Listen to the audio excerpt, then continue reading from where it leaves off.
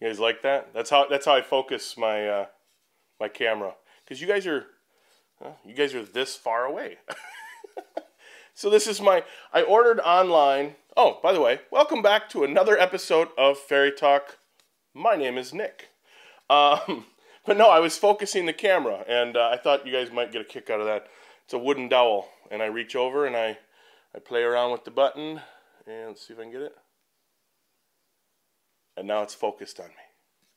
I did order a, I don't know, infrared remote from Amazon, and when I was checking prices on that, I thought that was completely hilarious. It was on Amazon for my Nikon camera, and the remote was $1.88, I think it was, and that included shipping.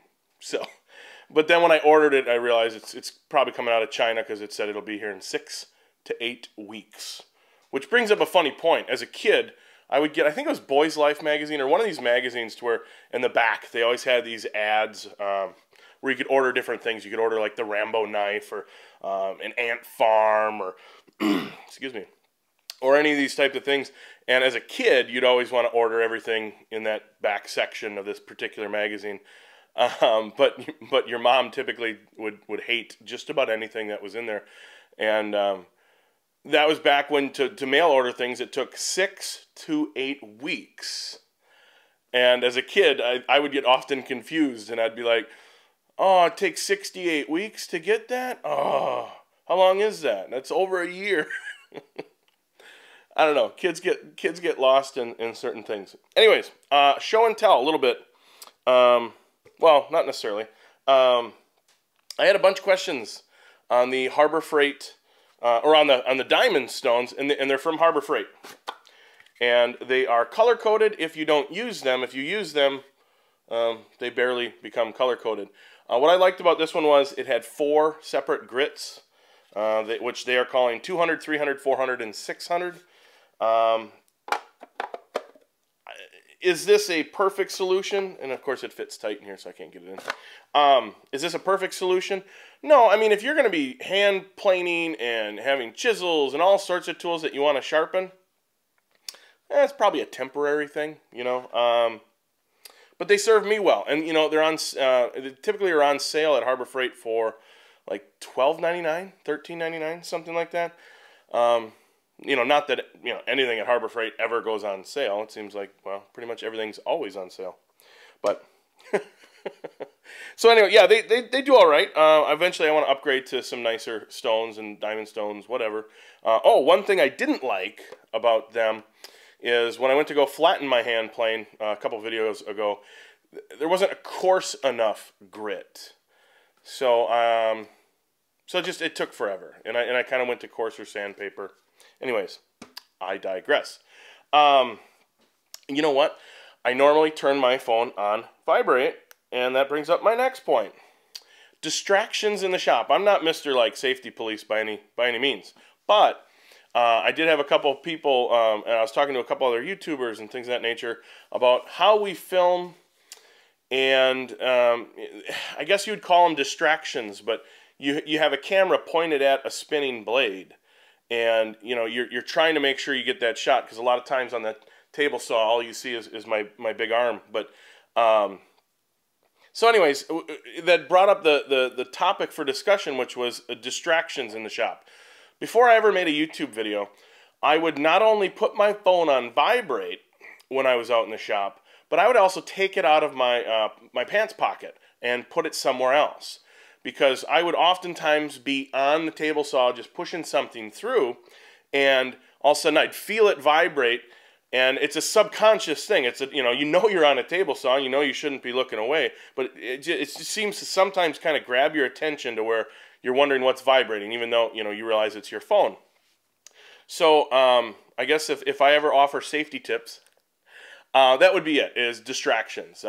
Make sure that the kids aren't popping in and out while you're in the middle of on the router or on a power tool or thing like that. Make sure that you're not distracted. Oh, look at that. I wasn't really distracted there. That was acting. But yeah, that's distractions. Anyways, I did have a show and tell that I do want to get to. I keep saying it, but I kind of wanted to end on the show and tell. The other point I had to bring up is creativity. And a couple messages back and forth, and once again discussions. And I've had people ask about creativity, not only myself, but where other people get their creativity. And of course, I can only answer for myself, but it just brought up a really good question: is creativity teachable? And I thought about that for a long time. I thought about that for probably hours. And I kind of came to the conclusion that creativity can be instilled. It can be, to some degree, learnable. But, and this is a tough one to answer because obviously it's a highly subjective answer. But I always had an affinity towards wanting to play with, little trinkets and build little things and tear apart remote control cars, or, I was, even if I'm in a long phone call or something, rather than pacing around like a lot of people I know do, I would, I'd have to be whittling something, with a little whittling knife in my hand, or, so from a very young age, it's just the mechanical, the physical, the tangible. Can you make something has always been in my brain, and I'm sure it's just kind of wired that way. But one thing I suggest, if somebody says, well, I'm not creative, so I can't, I say surround yourself with creative people, because the more you can learn from them, and even if you just pick up one or two techniques and they, you're watching them like, oh, wow, I never thought about doing it that way. I normally do it this way. And it just kind of exercises your brain to a certain degree to be more creative. And, I'm sure there's an old saying in there somewhere about, you are, the sum of your people that you hang around with. I'm like George Bush when it comes to these old sayings. Fool me once, save a penny. Fool me twice, you might have 2 pennies. I don't even know how that went when he butchered it up. But anyways, so yeah, that's kind of my take on creativity. Is if you're ever feeling stumped, try and surround yourself with people, or immerse yourself in maybe other videos or books, or just try and find different techniques, and that can oftentimes spark the beginnings of creativity. And the more you exercise that creative muscle in your brain, I would only imagine that it would get better, and rather than atrophy. So, all right, now I get to go to my show and tell. Finally, I'm going to try and do something a little different on here. Multi-tools. I have this. This is a Gerber multi-tool. I made this little. Does that get picked up? This little belt clip out of mild steel. I don't know, probably 15 years ago. It's rusted a little bit, but it's nice. It fits. Anyways, I'll get to my point. This is one of my favorite multi-tools, and I say one of, because at one point I was kind of a multi-tool hoarder. I also had the standard, the quintessential Leatherman. And for those, I mean, I don't know if you guys aren't familiar, but these multi-tools typically have a pliers that resides at its pivot point, and a veritable selection of knives, bottle openers, flathead screwdrivers, nail files, stuff like that. Because when you're out in the wilderness, you got to get that beer bottle open. So you always need a bottle opener, because if a blizzard's coming in or a tornado, the first thing I think of is, how do I get that bottle of beer or that bottle of Coke open? But anyways, so I got the handy dandy Leatherman. This one I actually always stored in a nylon or ballistic nylon pouch with a mag light and more of a tactical knife and just a couple other little things. This was always kind of, and it still is, my go-to. Like if somebody says, hey, I don't know, whatever their thing is, say, I'm doing this. Can you help me with this? I'll always just snag this, throw it in my pocket, and it seems like about maybe 80% of the time, whatever I need to fix, I can fix with that. Once again, getting back to the multi-tools. All right, let me set that down. My question to you is, and I kind of wanted to try something different here on Ferry Talks. The reason that this one was so cool is because instead of opening, it slides up and it locks into place. And in fact, you can kind of, and ta-da. do you guys, and they actually do have kind of a size difference here, do you guys have little interesting tools? They don't necessarily have to be multi-tools, but little tools you've come across over the years, not even necessarily related to woodworking, that you found useful, or they sounded really useful, and then you acquired them, and then you're like, wow, these are pretty much garbage.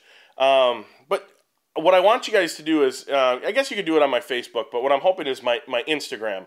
My Instagram handle, whatever title, is @NickFerryBuilds.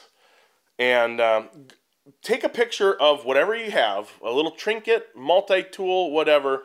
I was talking with a couple other YouTubers, and they kind of had this bolt action loading screwdriver thing. I'd love to see pictures. Put a picture on Instagram, and then tag me in it, @NickFerryBuilds, and then I'll get to see them. And I think they'll just be interesting for everybody to get to see them. In fact, I learned about hashtags about 3 months ago. Maybe I can come up with, we'll do hashtag uniquehandtool. Hashtag uniquehandtool. Even though unique's not a fun word to spell. But either way, Google it. And Google's, if you don't know how to spell Google that, well, Yahoo that. Anyways, no, that would be interesting. Like I said, I've had a couple little trinkety, sometimes I have a couple of things around the shop that are the as seen on TV type tools, and it seems like my mom is always buying me some, this is the newest, latest, and greatest, and like, yeah, maybe it is, but yeah, I think I'm going to end at that point, because I think I got through my list, and it looks like I did. Well, until I see you guys next time, take care.